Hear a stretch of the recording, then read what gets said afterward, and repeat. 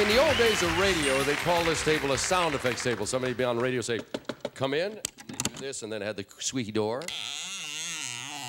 Yeah.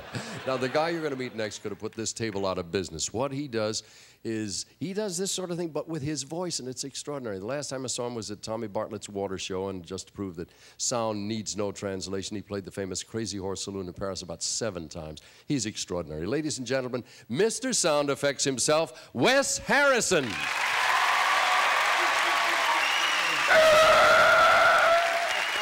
what breaks? Thank you. All right, I do all kinds of sound effects. Sounds like horses. Here comes a horse.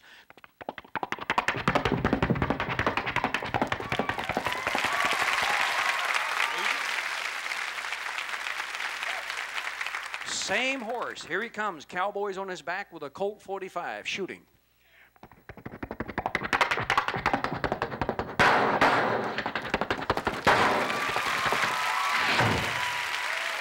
Shot the horse.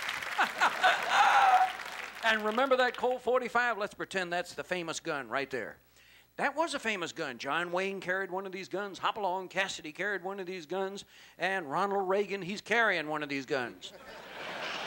Why do you laugh? He was a cowboy. He was like all the cowboys. They could load that thing one time. It was good for the entire movie. Shoot, shoot, shoot.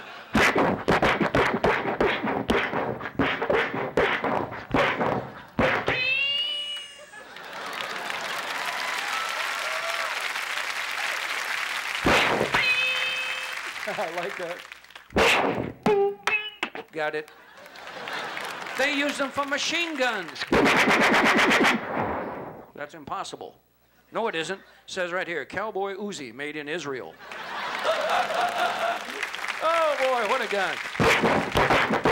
They even use them for 75-millimeter mortars.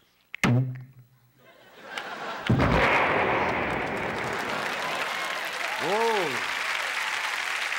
Man. All right, here's one for you. How about a thunderstorm? Wind, rain, and then what would be missing?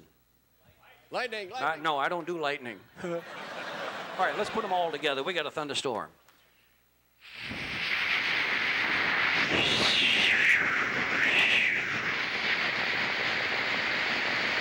Now the thunder.